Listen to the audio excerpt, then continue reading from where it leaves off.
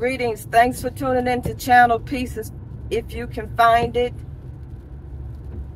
As I stated before, try to get your gas in the daytime and immediately lock your doors and start your car when you get in it. Those are just tidbits. Beneficial.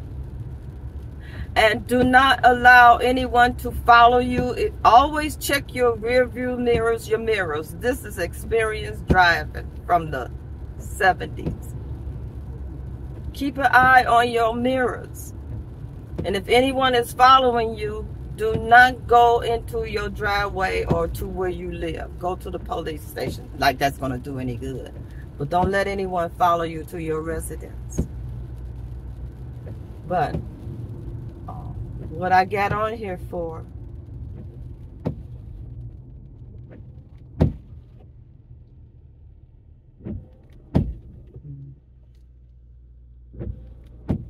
it's a detour here. What I got on here for I'm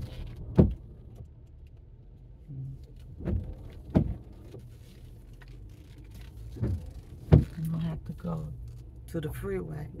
What I got on here for is no one seems to be concerned about this automatic drafting of 18 to 26-year-old males and females.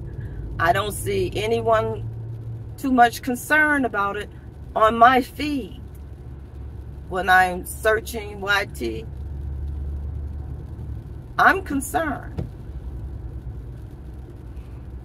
And this is what I'm concerned about too.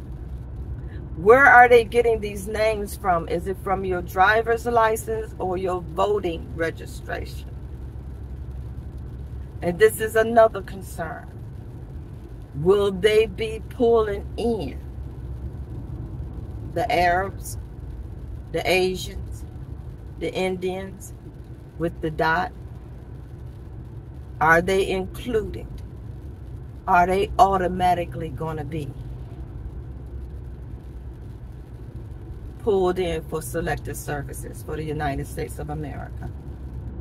That is a major concern for me. And how are they handling it? I'm concerned, but I don't see anyone concerned about it on my feed. So I'll end with that. Peace, if you could find it. You let me know what you think. Do you have children or loved one that's 18 to 26 that you know that is not qualified and equipped to go and fight?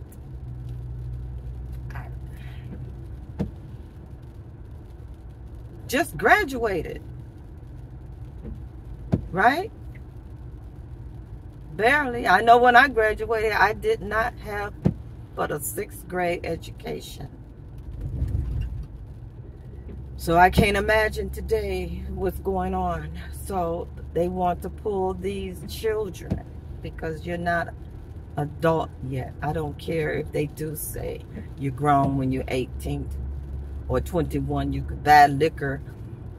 You have to be 21, but you could go into the military and bang, bang. I knew someone, she was a sergeant in the military, and she gave her soldiers who were 18, 19, a drink on furlough on the weekend.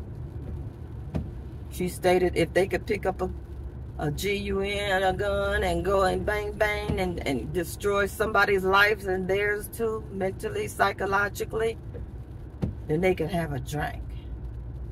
So I'm going to end. Thanks for tuning in to Channel Peace, if you could find it. I'll come back.